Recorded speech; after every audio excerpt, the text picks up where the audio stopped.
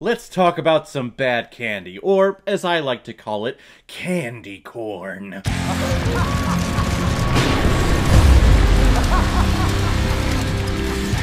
Bad candy. Bad candy.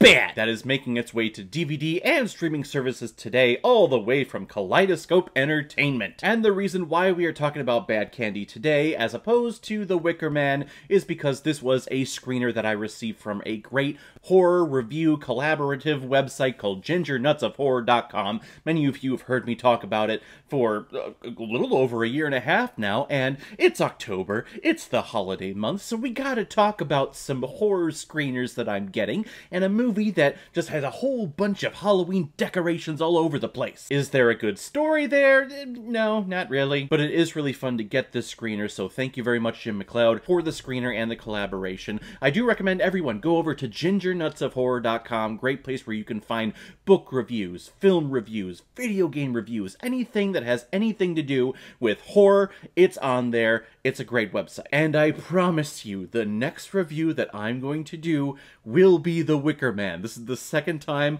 I've pushed it back for good reason. I promise. It's not like I'm avoiding the thing. Or am I? All the bees! Oh! As the autumn sun fades, the dark clouds of pitch-black Halloween night begin to settle over the small American town of New Salem. The annual Fright Fresh show is underway on the local radio station, on which two full-on shock jocks begin to retell local legends of terror from yesteryear, bringing them to life before your bloodshot eyes. But will a few good souls survive to see another dawn? Oh, will they? I mean, I don't know. Probably if this film has any recognition at all, it's because it's starring Slipknot's Corey Taylor and Gremlins star Zach Galligan. They're the two radio disc jockeys. They're the one who are telling all of these tales, so yeah, that's where all the budget went for this film. That and all the Halloween decorations and the masks that you see. Which I will say, this is the first horror film that I reviewed this year, here in the month of October, that has made me feel like it's Halloween. Halloween is coming up. This thing is all decked out in Halloween decorations, costumes, candy,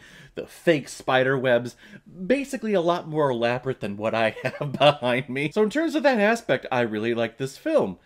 Everything else, I don't. I do always have to preface this. I'm not the biggest horror fan. I'm not the biggest horror guy. This is definitely one of those things that I would never have touched.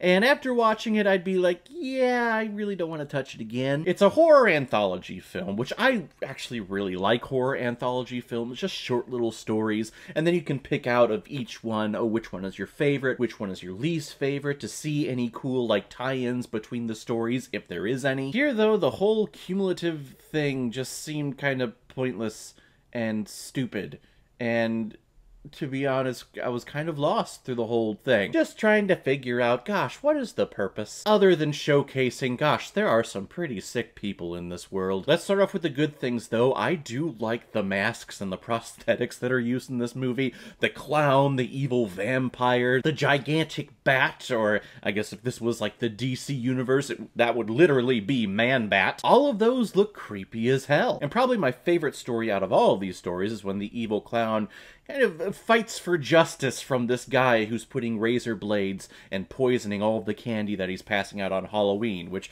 like, good for you, evil clown. I don't like clowns a lot because they freak me out, but you're a good evil clown. You're saving the children when you're not taking them back and turning them into little tiny figurines, which that was the very first story in here where this evil clown seduces this little kid back to his little lair and adds him to his figurine collection, and I went, oh my god, you plagiarize Ernest Scared Stupid. Don't you dare plagiarize Ernest! I guess the only thing different about this is that it was a clown and not a troll. But that was the very first story that we get, and it set the tone for everything. Then we have a story of a kid who wants to go out on Halloween, but has a drunken father who abuses her, and she has the powers to draw, I guess, creatures that come to life, and they wreak havoc on the household, which I guess the story was fine, but there were a lot of pacing issues in it, where it just seemed like there was a lot of downtime, and really that's the big overall note I can give to this entire anthology, is that pacing is an issue here. That and sound design, I feel like it's very uninspired, whether it's the score or just plain sound effects for the atmosphere, just the white noise that we should be hearing just as we hear in our normal everyday lives. I wasn't really hearing any of that, so watching it, it really felt like the pacing was slowing down because I wasn't fully engaged. My ears were not fully engaged the entire time. Maybe there is something there, maybe my TV just didn't amplify it, but I mean, it's a brand new TV, so I would assume it would have. And then we also have a storyline of this guy dressed up as a vampire who's an Uber driver and drives around all night and picks up prostitutes, but is secretly kidnapping a whole bunch of men to take out into the woods to feed to the man-bat. Which at that point, it turned into like a martial arts crime-fighting movie, and it just seemed really out of place. There is an actor who does show up in this little story. His name is Derek Russo, who just oozes charisma for days. He was a joy to watch. I don't know if his lines were scripted. If they were, he made them sound natural. It sounded like he was improvising them. I loved him. He was great. He is by far the best part of this movie. But just adding on top of this story, we have a whole bunch of other stories that are just, I don't know, they lack substance for me. There's this guy who puts roofies into people's drinks and tries to essentially rape them and then gets raped himself. And I guess, okay, cool. He's also just standing at a party and walks up to two women and says, "Hey, I have these pills. You want to take them?" And they're like, "Yeah, sure, whatever." That's the mindset and the mentality of the characters in this movie.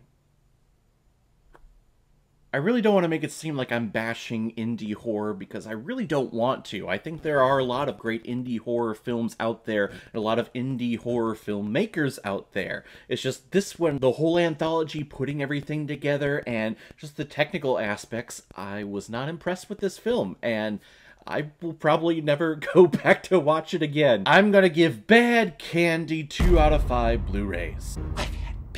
Alright everyone, we have put it off for 2 reviews straight. Next time, I promise, we will be watching The Wicker Man. I promise. If any of you have recommendations of films that you want me to review on here, you can make a PayPal donation on the main page of my YouTube channel. Any size donation will do. Just attach your movie recommendation with your donation, and if I have access to it, I will watch it, review it, give you a shout out on the channel, and get my review of it published as quickly as I possibly can. So guys, have you seen the indie film Bad Candy? What did you think about it? Or if you've never seen it before and you stumbled across because of this video, then comment below, let me know what you thought about it. And as always, if you like what you see here, if you like my take on movies, then hit the subscribe button and make sure you hit that bell. See you the next time I'm releasing my next movie review. So guys, I will see you next time with my review, I promise, of The Wicker Man. So in the meantime, be well, be good to each other, and go watch a movie. Take care, guys.